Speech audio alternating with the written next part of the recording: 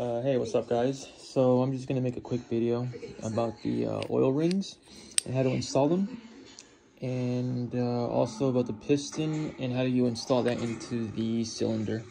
So first, with the oil rings, what I did is I went ahead and grabbed this paint marker that's silver, and I marked the ends of the rings, all of them.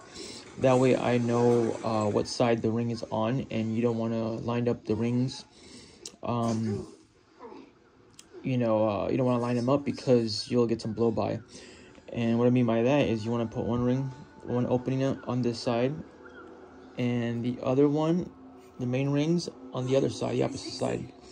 And the same thing with these rings, the oil rings and the waffle too. You don't want to line them up. They all have to be in different sides. Also too, they have letters on them, and you want those letters to be facing up. I'm not sure if the oil rings have them. And I'm referring to these right here. I don't think they have markings on them, but these two do. Okay. So the two thin rings and the waffle ring go in the very bottom. The black ring goes in the middle, and the silver ring goes in the very top. That one. Okay.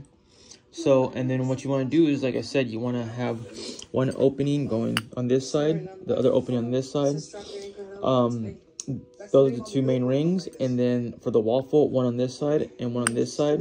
And for the waffle ring itself, you want to maybe this side or over here somewhere. Yeah.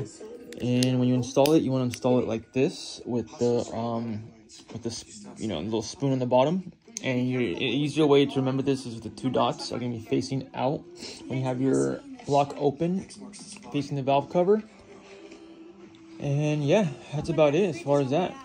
All right, so I just want to make a quick video because, sometimes you just want to hurry up and get that information as far as how the rings, what order the rings go in. So anyways, all right, guys, bye.